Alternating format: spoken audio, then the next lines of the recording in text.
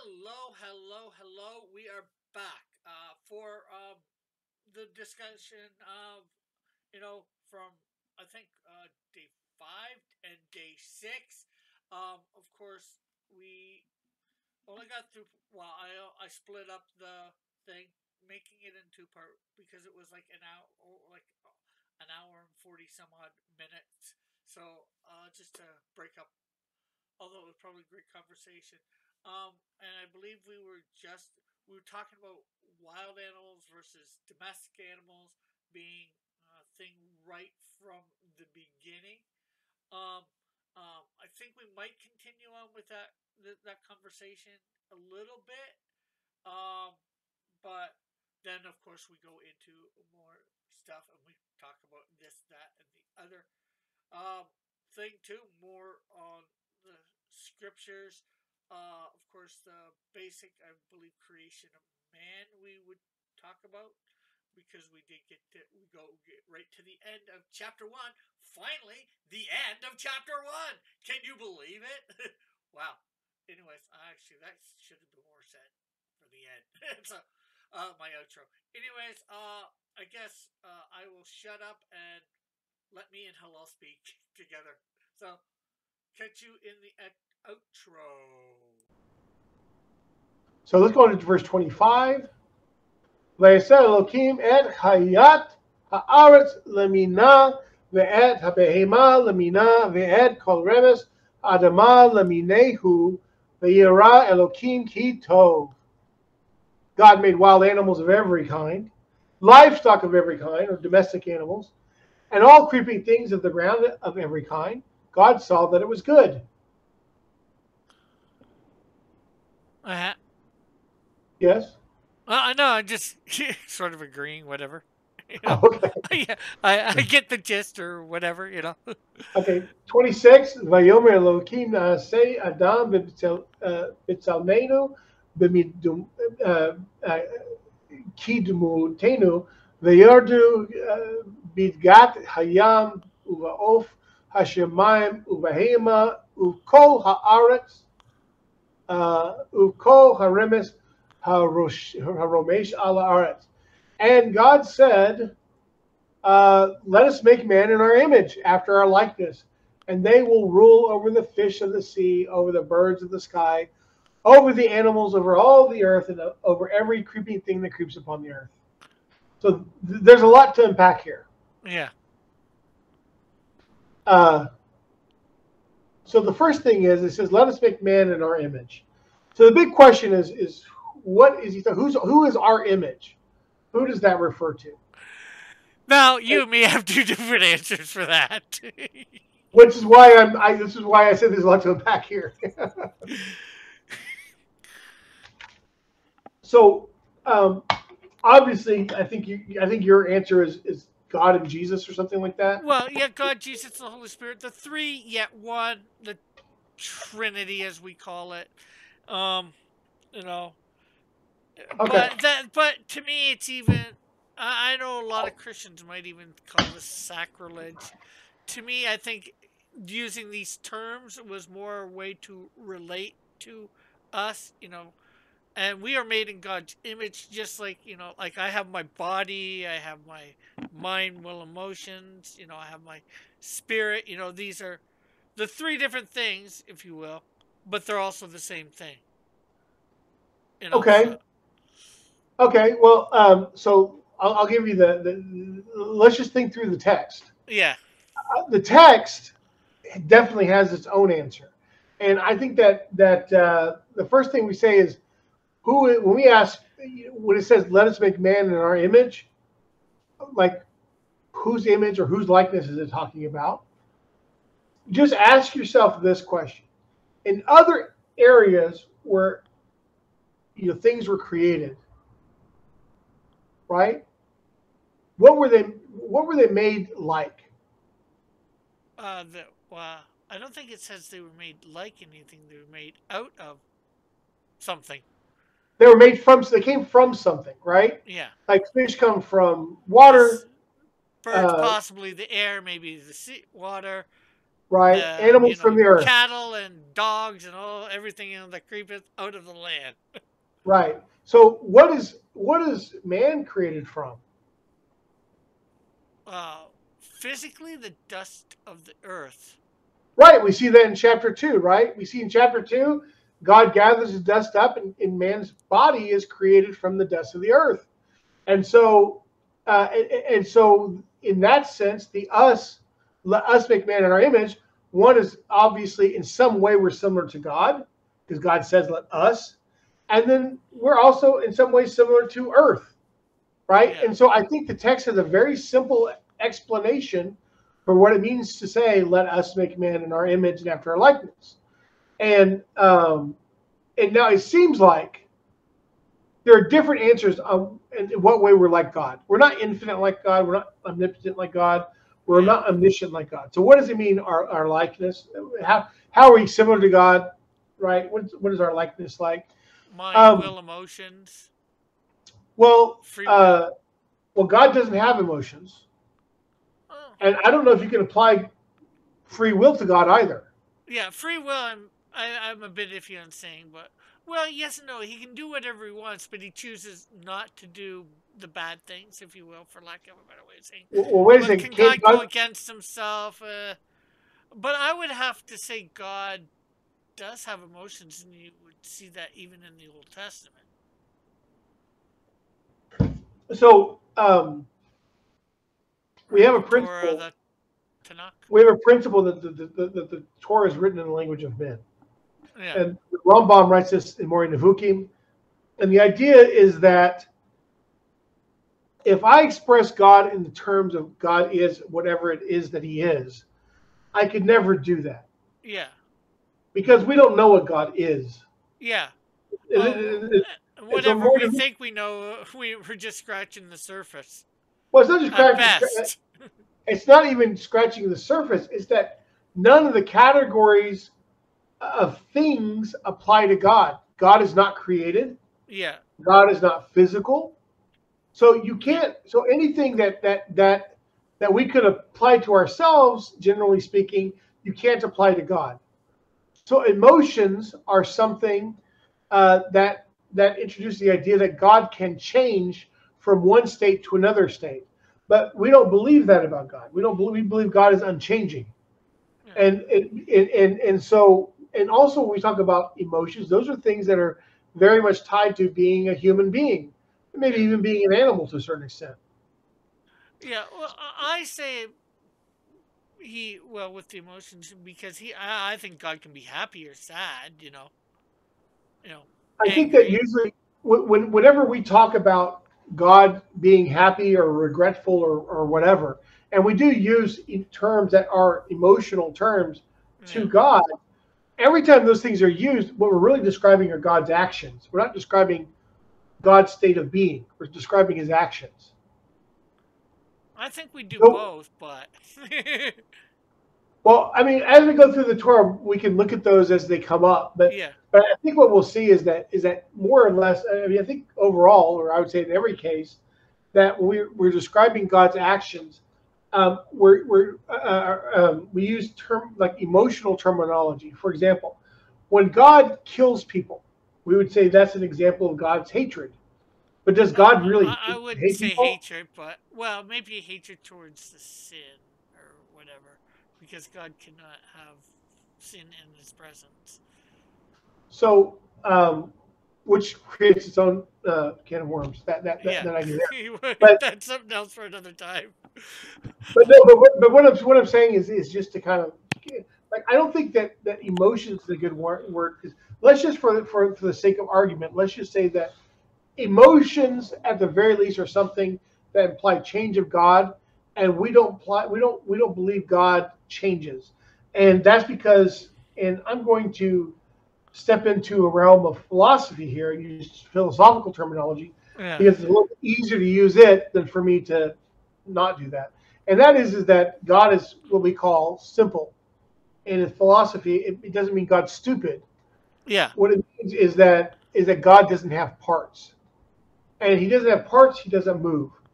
Because time is an accident of motion.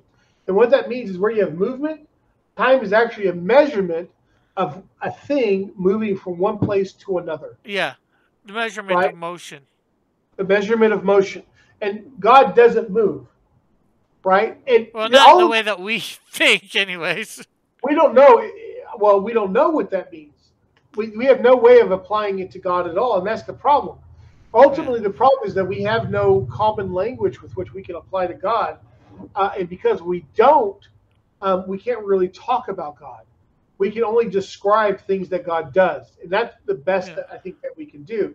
Now, there is an exception, and the Rambam says in Mori Nevukim, the Guide for Perplexed, he says that, excuse me, if it were for the fact that God Himself in the Torah tells us that, of certain attributes, right, of ways that we can praise Him, He gives us words that we can use in praise of Him, then we shouldn't be able to even praise God, right? yeah, Because it would be like limiting to who God is. But we have the 13 articles of praise. We read it in Yishtabach every morning. It's part of the morning blessings. It is part of, you go to Petsuke Zimra, which are like the morning pre Shema prayers.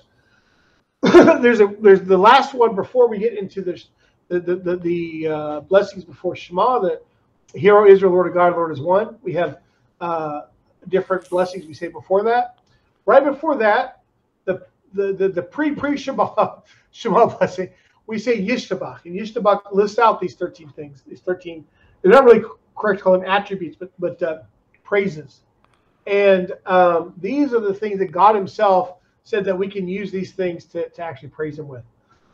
hmm Okay, so then if we go by the text, and let's just yeah, try to look at the text, is there a way that we can see that we're similar to God? Well, the first thing we see is God said, let's make man in our image after our likeness.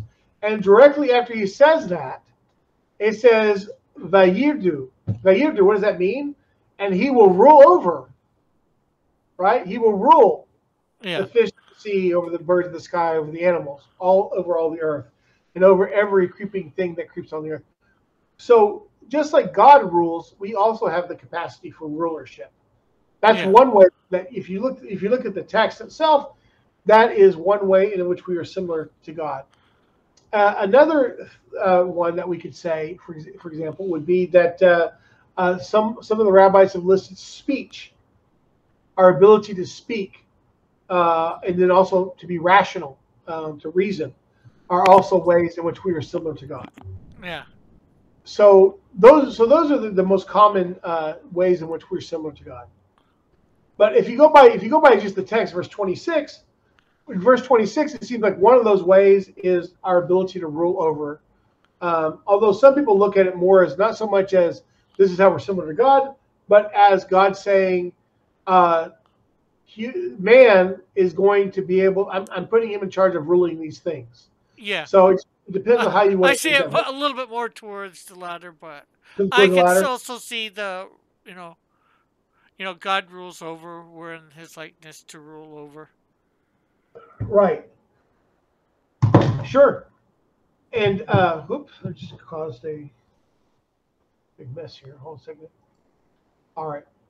So let's go on to verse 27. I really want to get through 20. Yeah, We're I'd through. like to get to the end of the seventh day.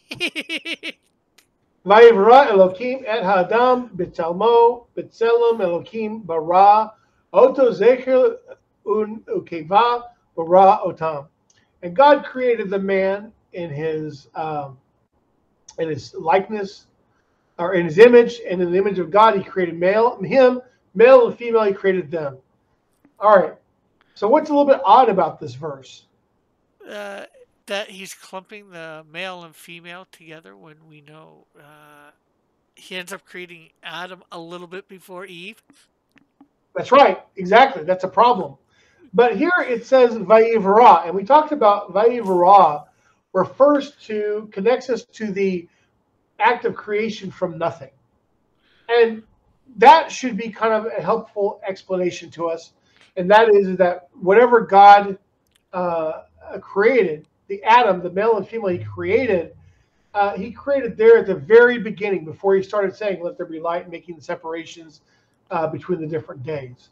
So this creation is not the creation account we get in chapter 2, which is a description of a physical creation, but I believe it's the description of the spiritual creation, the creation of Adam's soul, the wind of the breath of life that God breathed into the nose of Adam.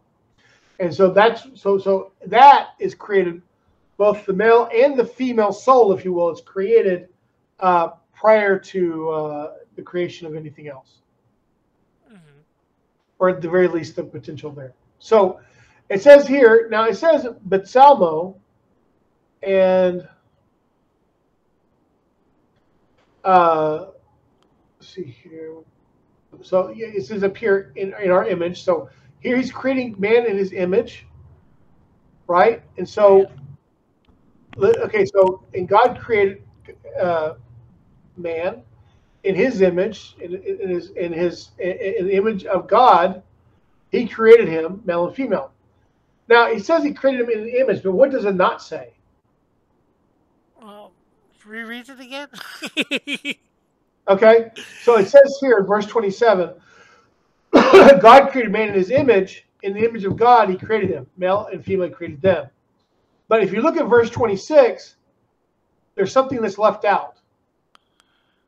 Okay, what was Okay, so that's fine. So verse 26 says, God said, let us make man in our image, after our likeness. And they will rule over the fish of the sea, over the birds of the sky, over the animals, and over all the earth. what's Right. missing? The ruling part and all that. Well, that, yes, but I mean, but look at the very first part. It just says, "Let us create man," and then it says, "Create male and female."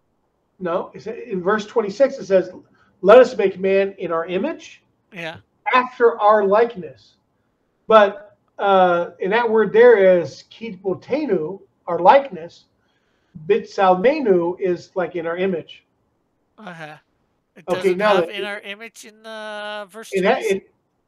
it has Just the verse 20. likeness. No, verse 27 has in our image, but it does not have after our likeness. Oh, okay.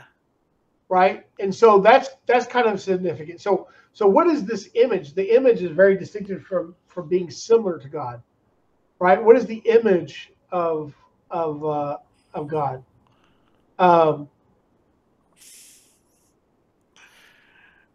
That's hard to tell. So One could here say first off, what a human looks like. So well, no, because God doesn't look like a human. yeah, I Right? know, but Right. But the thing is that first off, it says, and God created man in his image. But it doesn't say Hashem Elohim. And Hashem Elohim is starting in chapter 2. God begins to use that format. But in chapter 1, he only is referred to as Elohim. Okay. And I know you've talked about the Elohim and Elohim or something to that effect before. Elohim. Now I pronounce it Elohim. It's spelled, instead of a K sound, it's actually spelled with an H in there. But it's a way to not use God's name arbitrarily. So we say Elohim.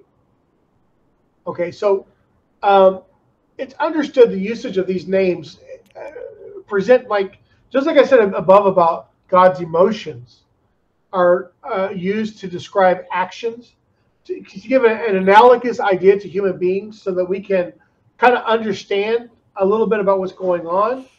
We'll use emotional terms, even though we're really just describing actions, because it's easier for us to understand. Like, the Torah is not given to scholars and it's not given to angels. It's got to be in a common enough language where everybody can kind of understand what's going on. Yeah. So Elohim and Hashem, the unique name of God, are two names of God, and they represent the way God interacts with the world. Elohim interacts with the world in regard to laws and rules and justice. And Hashem, his unique name, four-letter name of his name, refers to God interacting with the world through mercy, right? Teshuvah, like the opportunity to repent, tikkun, repair, and these kinds of ideas. So here it says, and God created man in the image of who? of Elohim, the aspect that emphasizes laws and rules, and in a certain sense, nature, and the power of nature, because you have Elo is which is the root of Elohim, means like powers. Hmm. So here we have where the image probably has something to do with Elohim specifically, and that refers not just to the male but also to the female. Yeah. So here's what I'm going to put out there, just to keep this moving, so we can because we have 31. We may have to end it because we're almost at 10:20. Uh, but, uh, but what I would say is that if we connect verse 26 and verse 27, Yeah. and we look at the image of God, what is the image of God? The image of God has got to have something to do with laws and commands and things like that, and justice. And if you read the Tanakh, a lot of times when God takes the Jewish people to task, one of the things he usually takes them to task for is that we're not being just. We're not doing the things we're supposed to be doing. Like even ultimately, sacrifices are not pleasing to God if they're not done in the correct way. And this is what happens when Nadav and Abihu are killed by the strange fire. It's not because Nadav and Abihu themselves were innately sinful or that they were just sinners and they were bad people. Actually, he praises them. God actually praises them later in the verses when he talks to Aaron that he will be like sanctified through his holy ones. And the idea, though, is that there's a certain way things have to be done, and when you don't do things in that way, then then you are violating this aspect Yeah. of justice and whatnot. So in this way, um, in what way can we connect? Can we be in God's image? And I think this is where the notion of speech comes in, where laws are ultimately written and communicated through speech and text and writing. Yeah. And it's the rule of law and the rule of justice that ultimately makes God long suffering for our sins. So let me give you an example. When we get to the generation of the flood, it talks about the lawlessness that breaks out through the earth. People are stealing from each other, they're murdering each other, they're taking each other's wives. There is no law, right? Yeah.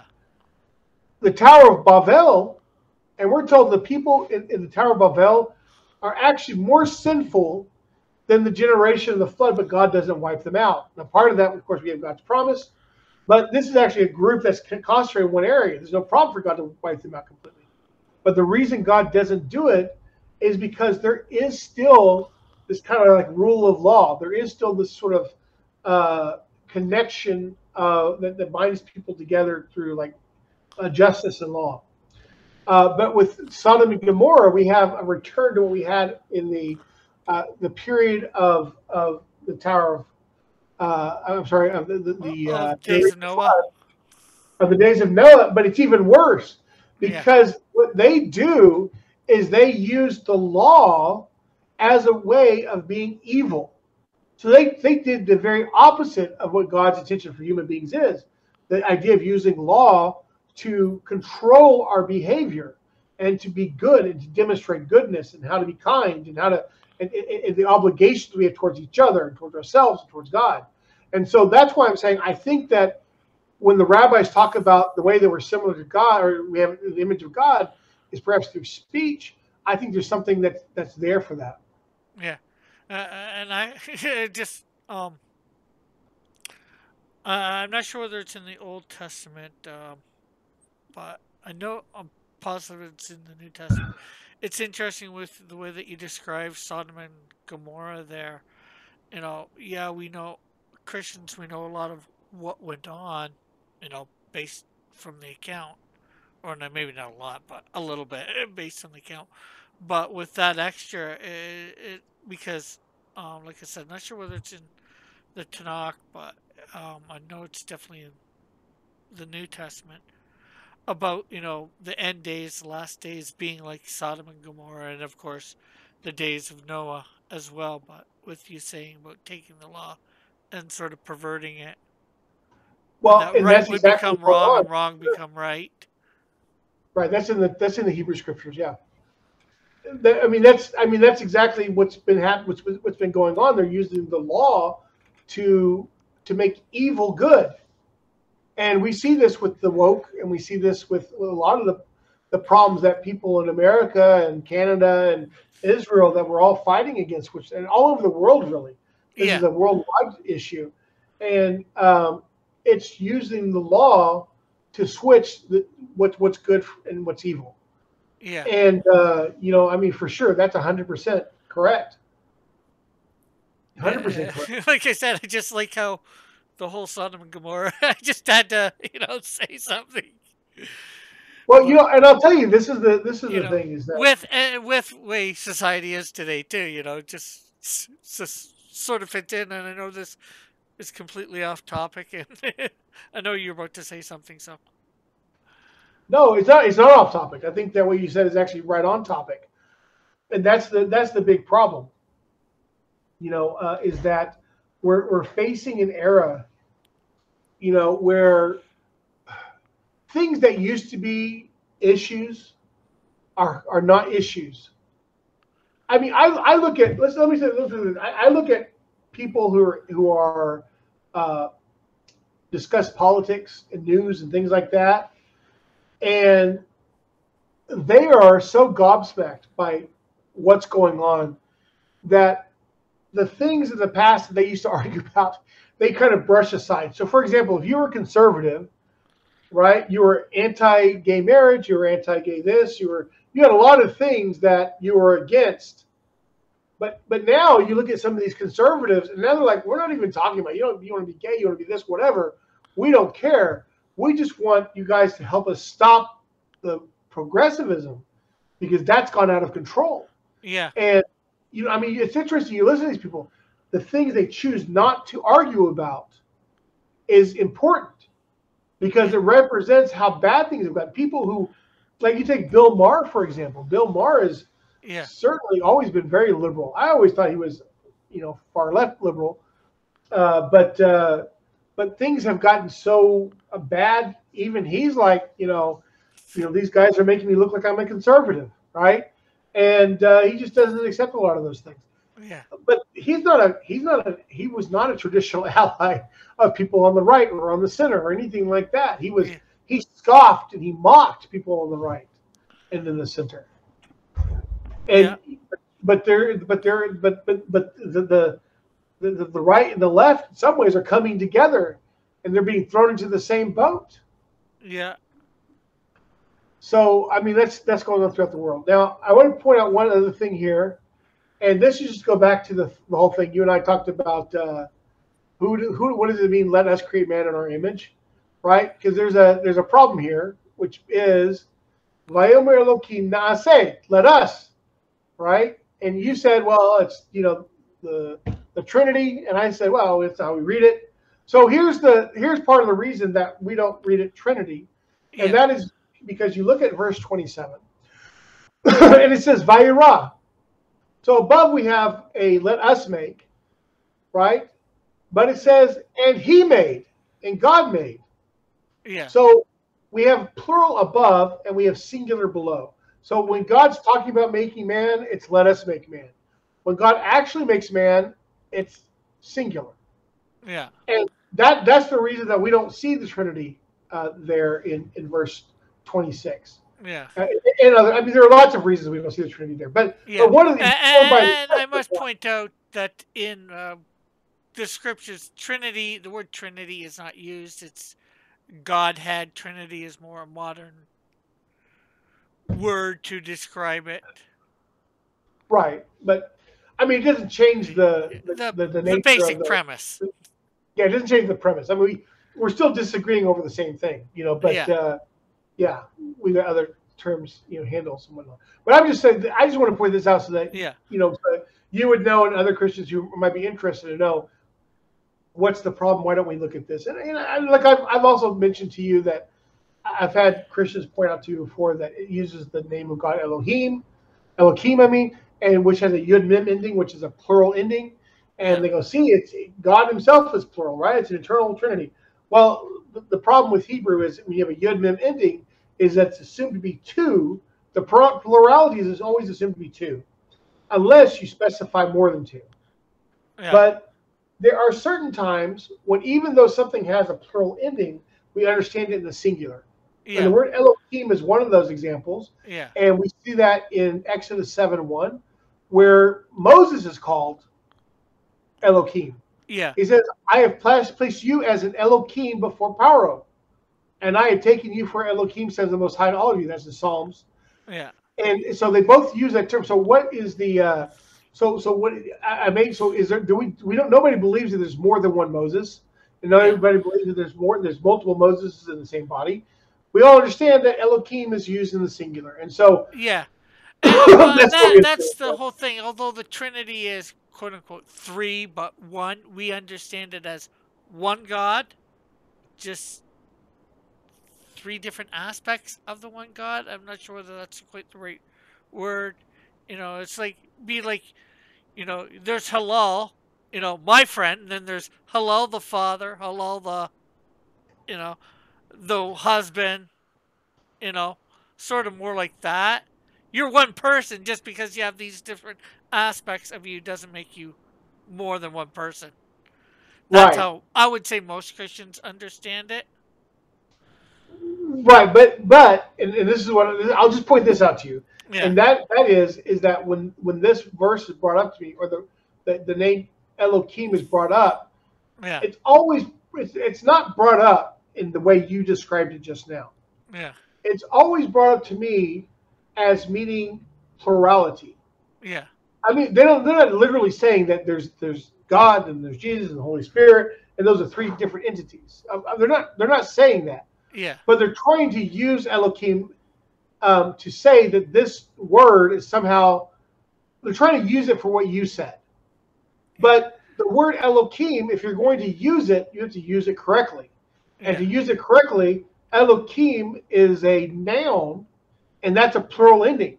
And that yeah, means more than one thing. It doesn't mean more than one internal things. It means one more than yeah, one thing. And that is where I think, and maybe this is a heresy. I know there are lots of heresies in Christianity yeah, where you've got a explanation of Jesus where what we would say from a Jewish perspective is that you're a monotheist, but that you are not they call them strict monotheists, but I think it's really saying that you are that you do not we differ on the question of the unity of God. yeah, Like that God is we would say God is internally one, and you would say he's internally three. yeah, And like Thomas, I remember reading this. A friend of mine gave me some of Thomas Aquinas's writings, and he explained that this was based on that there are three essential attributes. I think is what he said, and these three essential attributes correspond to the Father, Son, and Holy Spirit. And why do we have only three essential attributes? Why do we have 100? He says that's an issue of church tradition. So I mean that's a whole other story in and yeah, of itself. So in Judaism, there's idolatry, which I think there is the problem of, like, for example, Zeus would be idolatry, right? yeah, There's Zeus and there's Hera and there's all these different gods, and believing all of them are God, and that's outright polytheism, idolatry. right? Or they have a special term for the kind that it is with them, but that's outright idolatry. And where we disagree more with Christians is on the unity of God. So, for example, we take the Shema, "Hear, Israel, the Lord our God, the Lord is one," as referring to God's unity. That's an expression of God's unity, that Yeah, being internal unity. yeah. Uh, Well, we would even say that those three are in unity as the one, but I think I get where you're going with that. right. And so I'm just trying to explain that this is where I've seen Christians in discussing this with me. They've Yeah, jumped on Elohim, but I don't think they quite understand what they're saying, and yeah. that's why I'm just kind of like I I keep know saying, there's someone that know all the words a lot better than me. right, Unfortunately, I have the little bit I've learned from different sources, you know. yeah, So I'll admit I'm not equipped to. I don't want to use whatever term you want to use, Yeah. debate, whatever, but Well, and yeah, that's that's not ultimately really what what we're we're doing. here for. But Yeah, I don't mind talking about it either. Just to sure, like we do, friendly guys. We're two sure. friends that we have a little bit different worldview, but same worldview at the same time. We definitely have points of agreement for sure. I mean, we have some Well, major I'd say points. we're more alike than not alike. Well, for sure. I mean, like I would find more common ground with you than I would like with an atheist. Yeah, And I mean, look, Islam, Christianity, and Judaism, we definitely have a lot in common. There are things that separate us, but there are things that also we have in common with each other. And in a world that we're living in today, sometimes those commonalities are more important than the differences. yeah, for sure. Now, I will say that that is so long as uh, we have unfortunately over here in Israel a problem with like aggressive and dishonest uh, missionaries, Yeah, I and watched a couple of your videos on that. yeah, The one guy that, to me, the one I think one of the first ones you did. I think there was three or four. I watched two of them. The one was, unfortunately, he was trying to be an American style street preacher in yeah, Israel, and right. you got to cater to your crowd, for lack of a better way of saying it. Well, I And mean, he was catering like they were Americans, and it's like trying to call these people that are uh, um, upright Jews, for lack of a better way of saying, with the black and yeah. all that, going to think that they're the way that he was describing them. You're not going to get any of them to your point of view by doing that. Even Paul, distinguished, like I got to witness to certain people certain ways. Right. And the important thing, but the problem is that with those guys, what they also do though is number one, the reason they do it that way is because it is effective. There's a certain amount of effectiveness to it. But a lot of those guys come over here and they target Jews who are pretty largely ignorant of Judaism, Yeah. and that's part of what the problem is. And I'm not trying to beat you up over this. It's not your Yeah. fault, but I'm just saying that unfortunately it's an issue of um, they're doing it in a very deceitful and very dishonest way. And those are the ones I really have a problem with. And those are the Yeah. people who make me angry. And in fact, the reason that I made those videos, you see how I made like six of them, because I Yeah. felt like after I made the sixth one, or the few I made, I felt like I had kind of said what needed to be said, Yeah. and then I was kind of done. Um, but is that you and I can have an honest conversation, and Yeah. Rick, don't belittle yourself that you don't know a lot. I think you have a much better, more concrete understanding of what you believe than I think a lot of Christians that I've met, and a lot of like non-Torah observant Jews that I've met. Yeah, I, I think my problem is I can't articulate certain things as well as I would like, and I don't, unfortunately, I don't know the Hebrew or the Aramaic portion of it. Where I see a lot of pastors that do, and of course they're supposed to. I'm just, you know, well, I don't but do it to belittle myself. I guess, do it to be honest with myself. well, that's important because I try to do the same thing. Like I recognize my limitations, and as long as we're doing everything in humility, I think that's extremely important. Because after all, I think humility is something that's very important to God. Yeah, That he sees as display. And so you and I are capable of having a conversation because at the end of the day, it's not about our egos. yeah, When we agreed to do this study together, we knew from the very beginning that we had points of disagreement, yeah, but we're able to say like look, we're just learning to see what it says. yeah, And it's good to raise those points of disagreement, just so like anybody who might be watching this can sit there and go, "Oh, is that why we just? I didn't know that we had a different way of looking at it." yeah, Because I think a lot of Christians have this idea, and I think Jews, on the other hand, have a similar idea sometimes yeah, that the way that they think about the scriptures is the same way we think about the scriptures. yeah. And we have very different ways of approaching the scriptures. We Yeah. have, for example, an oral tradition. You don't have an oral tradition unless you're like a Catholic, or something like Yeah. that. I And think we have a minor oral tradition, because although we don't do it as much as we should and as good, um, we were taught to memorize, although we're taught to think on. Obviously, you guys have the Talmud and all that. I would say we've really put that into more. That's sort of what the New Testament is. You have Paul and Peter and a few others doing their commentary on, Old Testament scripture and, teachings of Christ at that time.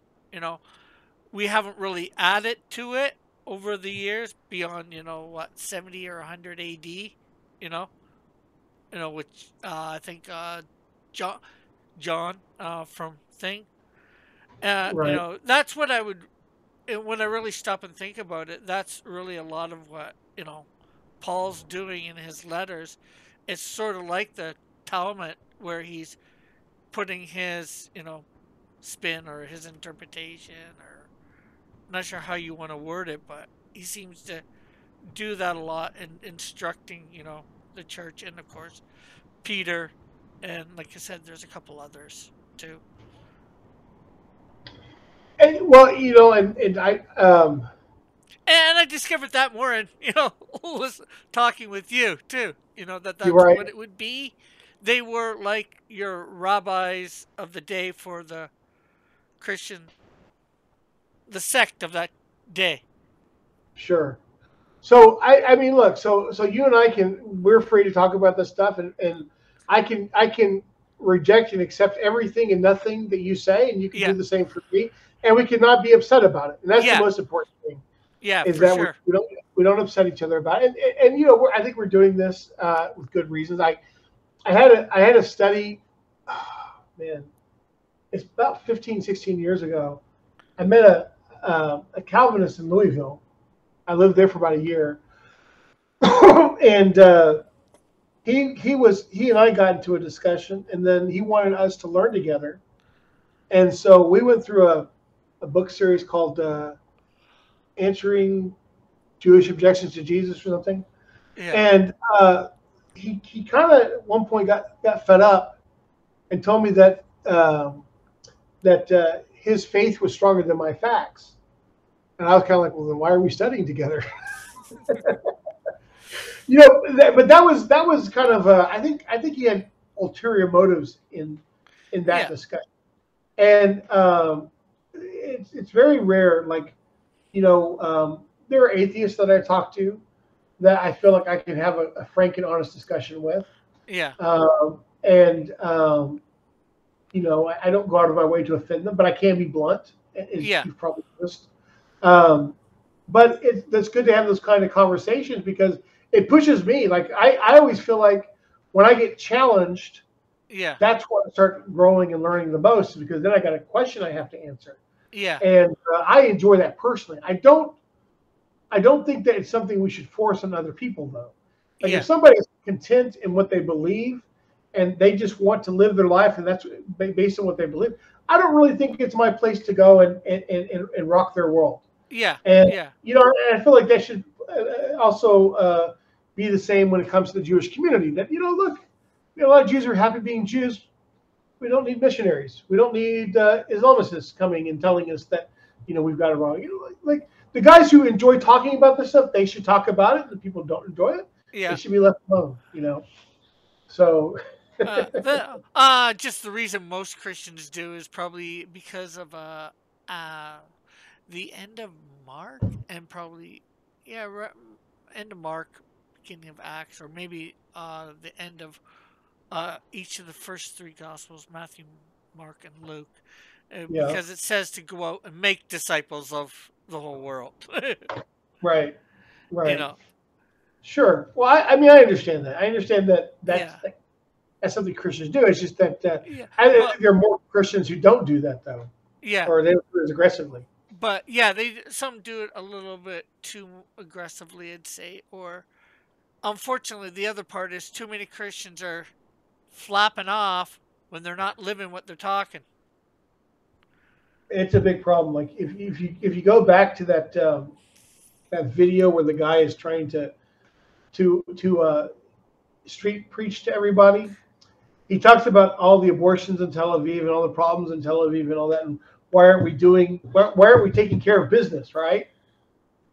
Well, I don't know about you, but I have the news and I can see what's going on in the States.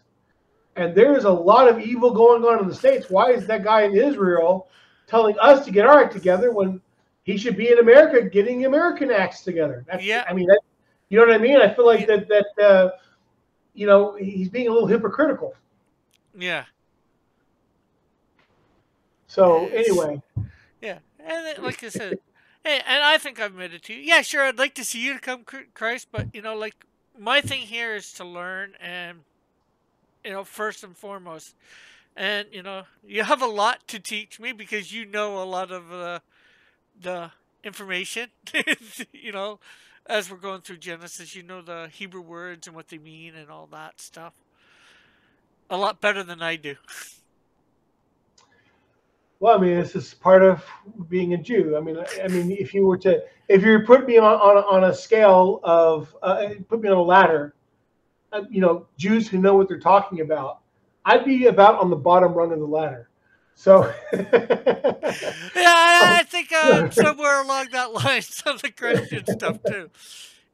I've been learning for like 40 years now, so sure. I Well, accepted let's. Christ when I was 7, but I didn't do much at first till my mom came about 3 to 5 years later. So I mean, you know, I didn't really get that interested in learning until I was in college. yeah, So, I mean, it's just But well, let's go on to 20. I really want to get done with chapter one. I really want yeah, to yeah, get yeah. done with Or at least, well, chapter 1, or does the days go into chapter 2? Even if we we have finish like day 7, I'll be good. we have well, day seven is in chapter two. Oh, okay, So we have to finish day six. And okay. so verse 29, Vayomer Elokim Hinei Natati Lachem et Kol Esav Zorea Zera Asher Al Pnei Kol Haaretz Ve'ed Kol Ha'etz Asher Bo Pari Eitz Zorea Zara Lachem Yiyel Le'achala. This is the thing you want to get to. God said, That's a "Behold, long. Did you do I more have than one given verse there? you." No, that's just one verse. This is verse 29. Okay. And God said, Behold, I've given you every herb which yields seed that is on the face of the earth, and every tree which has fruit and yields seed.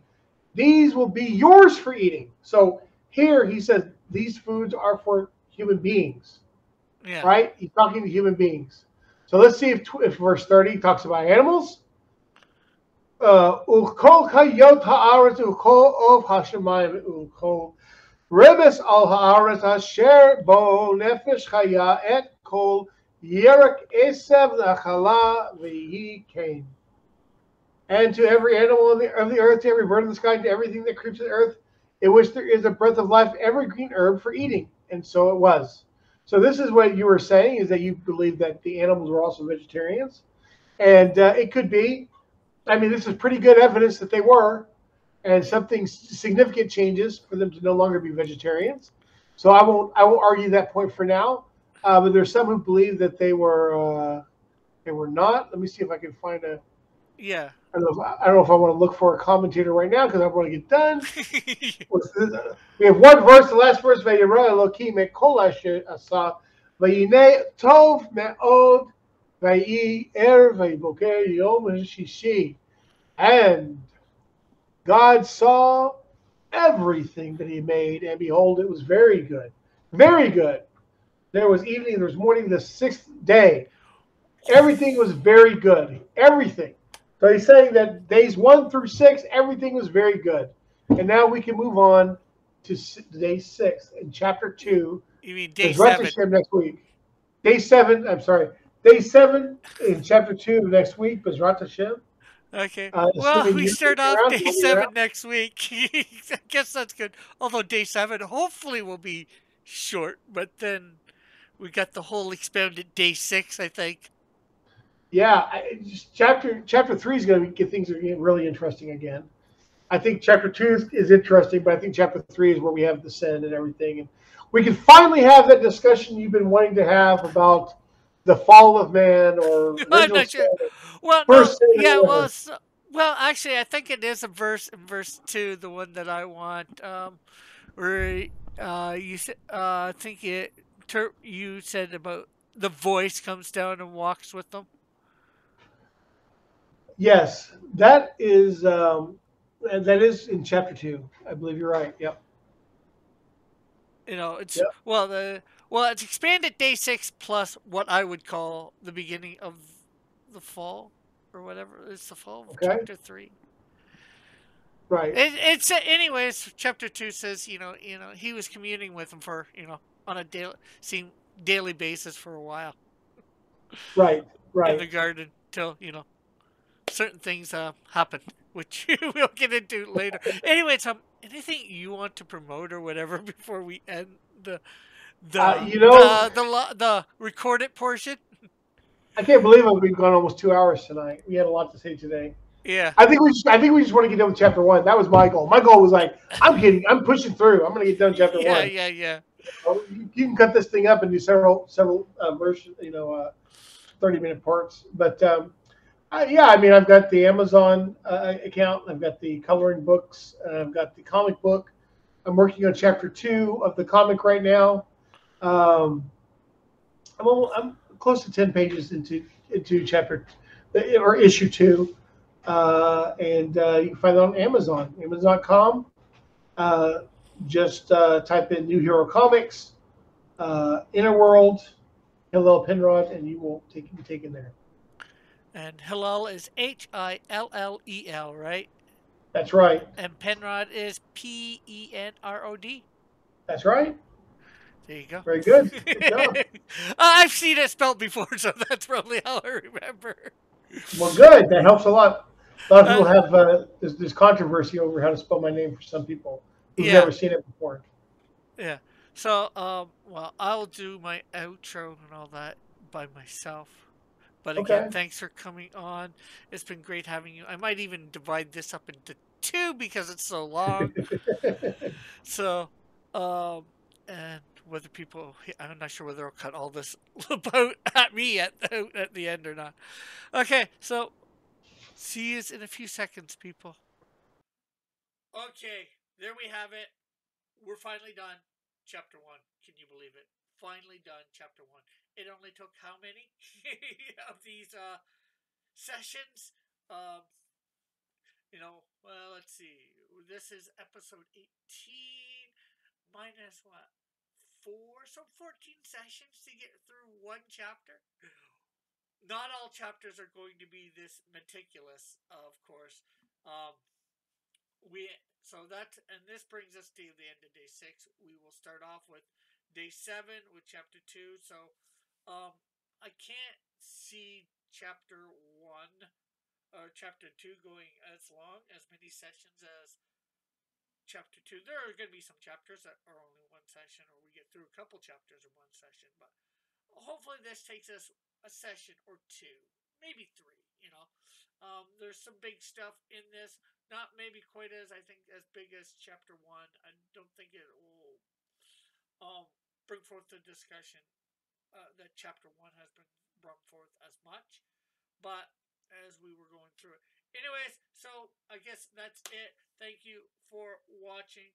We'll catch you later. There's going to be another recording after this very soon because I'm behind in putting these recordings up. So, although you won't know this because of when it comes up. Anyways, I guess that is it. Thank you for watching. Remember to like, share, subscribe, all that wonderful stuff. And we'll catch you on the flip side or next video. So, bye for now. God bless. Love y'all.